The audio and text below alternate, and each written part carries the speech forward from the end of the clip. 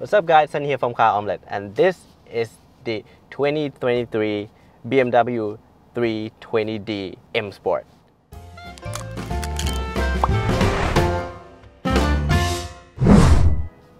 And today I'm gonna test 0 to 100 kilometers an hour with launch control.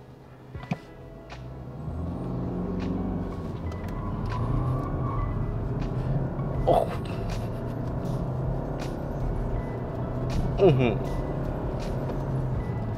Woo!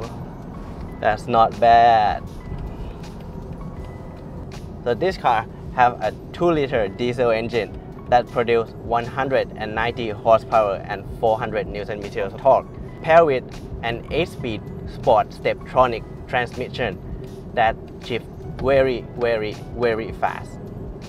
This engine is very common in all the diesel lineup of the BMW. I think this car has a little bit of hesitation when you drive it in comfort mode. In slower speed driving, this car is powerful enough. You can drive this thing in traffic very easily. This car also comes with an auto brake hold that will help ease your stress from have to pressing the brake and the accelerator and the brake and the accelerator to just leave the brake alone and just push on the accelerator when you want to move forward.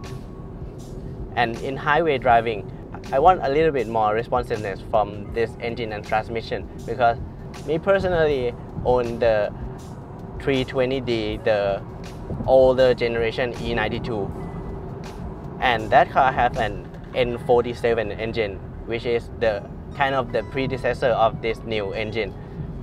I think this engine is perform a lot better, a lot smoother, and a lot quieter than the N47.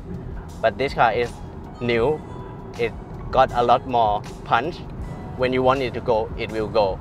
And this new transmission also shift a lot better and faster than my 6-speed. This is the facelift version, LCI version of the 320d. At the front, I think it looks better, but at the back, I kinda don't really sure about the rear diffuser. That I think it's too big for just a normal 320d.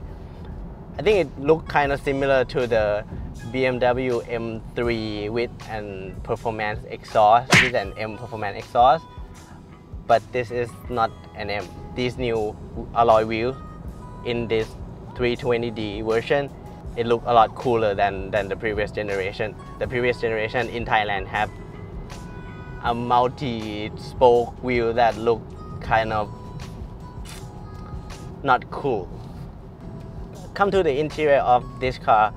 The interior is revised from the pre-facelift version with this new curved screen, and this little gear shifting thing is changed from the normal BMW shifter to this small toggle thing here.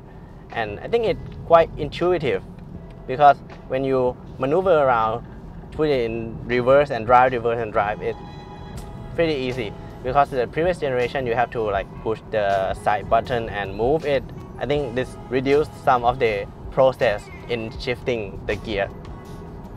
And this new curved screen look a lot cooler, but with the new OS 8 version of the iDrive system, I think it's kind of a hassle to use. This new icon type style, it's so hard to use when you are driving. All the function of the car is all embedded in this center screen, like climate control. You have to push the screen to adjust the climate fan. Just give me a physical button, not do it like this BMW. And the suspension is adjustable suspension depending on what modes are you in. Now I'm in comfort mode. It rides so good.